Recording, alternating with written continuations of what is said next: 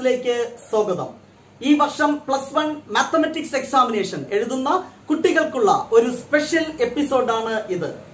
1 question sure question സീരീസിലെ ഈ 9ാമത്തെ എപ്പിസോഡിൽ നമ്മൾ ഡിസ്കസ് ചെയ്യുന്നത് സീക്വൻസസ് ആൻഡ് സീരീസ് എന്ന ചാപ്റ്ററിലെ മോസ്റ്റ് ഇമ്പോർട്ടന്റ് പ്രോബ്ലം ആണ്. ഒത്തിരി എക്സാമിനേഷന് റിപ്പീറ്റ് ചെയ്ത് ചോദിച്ച ഒരു പ്രോബ്ലം, വളരെ സിമ്പിൾ ആയിട്ട് സ്കോർ ചെയ്യാൻ പറ്റുന്ന ഒരു question.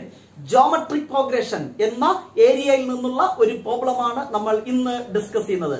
So the most important problem നോക്കിക്കോളൂ.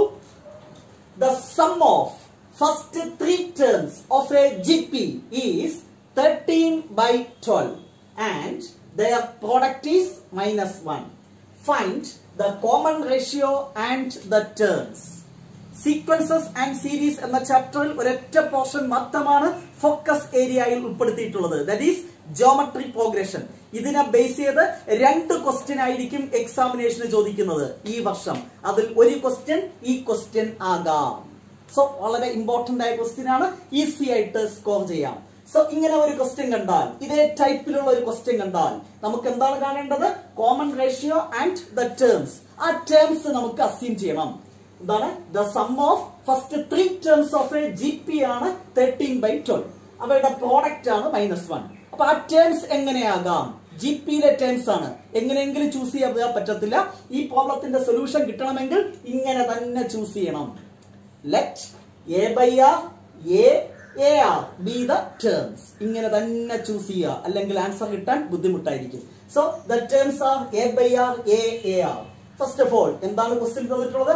ഈ ടേംസിന്റെ പ്രോഡക്റ്റ് ഈസ് -1. ഇവയുടെ product that is A/R into A into AR equal to -1.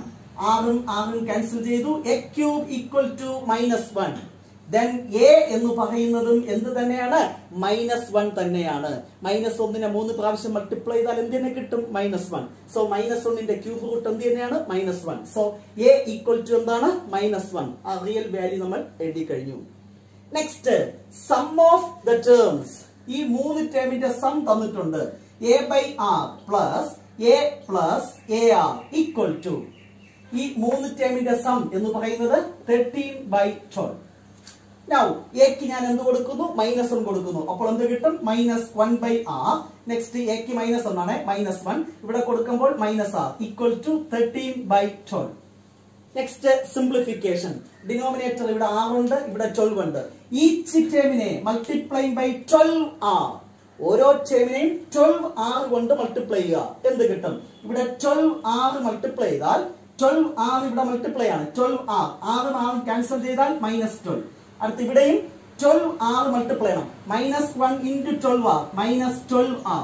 Next ഇവിടെയും മൾട്ടിപ്ലൈ ചെയ്യണം. എന്ത്? 12R. അപ്പൊ -12R into R that is 12R² equal to, right hand സൈഡിൽ മറന്നു പോകരുത്, 12R മൾട്ടിപ്ലൈ ചെയ്യണം. 12ഉം ക്യാൻസൽ ചെയ്താൽ 13R എന്ന് കിട്ടും. ഈ ഒരു സ്റ്റെപ്പ് മാത്രമേ കുട്ടികൾക്ക് ബുദ്ധിമുട്ടാകാൻ സാധ്യതയുള്ളൂ. That is very simple. നോക്കിക്കോളൂ. ഈച്ച് ടേമിനെ 12R കൊണ്ട് മൾട്ടിപ്ലൈ ചെയ്യുക. ഇവിടെ 12R 6 ക്യാൻസൽ ചെയ്താൽ 12 into -1 that is -12. നെക്സ്റ്റ് -1നെ ഇതുകൊണ്ട് മൾട്ടിപ്ലൈ ചെയ്യുക. -1 into 12R -12R. നെക്സ്റ്റ് ഈ -R ഇത് മൾട്ടിപ്ലൈ ചെയ്യുക. -R into 12R that is -12R². ഇവിടെയും 12R മൾട്ടിപ്ലൈ ചെയ്യുക. 12 ക്യാൻസൽ ചെയ്താൽ 13R. നെക്സ്റ്റ് ഇതെല്ലാം റൈറ്റ് ഹാൻഡ് സൈഡിൽ കൊണ്ടുപോകുമ്പോൾ നമുക്കൊരു ക്വാഡ്രാറ്റിക് ഇക്വേഷൻ കിട്ടും. ഈ -12R² റൈറ്റ് ഹാൻഡ് സൈഡിൽ വരുമ്പോൾ +12R². ഈ -12R ഇവിടെ വരുമ്പോൾ +12R. ആ 12R-ഉം 13R-ഉം ആഡ് ചെയ്താൽ 25R എന്ന് കിട്ടും. -12R റൈറ്റ് ഹാൻഡ് സൈഡിൽ വരുമ്പോൾ +12R that is +13R add ചെയ്യുമ്പോൾ 25R. നെക്സ്റ്റ് -12 റൈറ്റ് ഹാൻഡ് സൈഡിൽ വരുമ്പോൾ +12 ഈക്വൽ ടു എന്താണ്? 0. which is a quadratic equation. Solve ചെയ്യണം. നിങ്ങൾക്കറിയാം R ഈക്വൽ ടു A എന്ന് പറഞ്ഞാൽ എന്താണ്? 12. B എന്ന് പറഞ്ഞാൽ 25. C എന്ന് പറഞ്ഞാൽ 12. AX² plus BX plus C standard ഫോമുമായി compare ചെയ്തു എങ്കിൽ ആ ടേം R കാണുന്ന ഫോർമുല എന്താണ്? -B. നിങ്ങൾ പഠിച്ചിട്ടുണ്ട് ക്വാഡ്രാറ്റിക് ഇക്വേഷന്റെ solution. -B plus or minus √B² -4AC by എന്താണ്? 2A. നിങ്ങൾക്കറിയാമെന്ന വിശ്വാസത്തിൽ ഡയറക്റ്റ് ആയിട്ട് ഞാൻ സബ്സ്റ്റിറ്റ്യൂട്ട് ചെയ്യുന്നു. -B that is -25 plus or minus √B².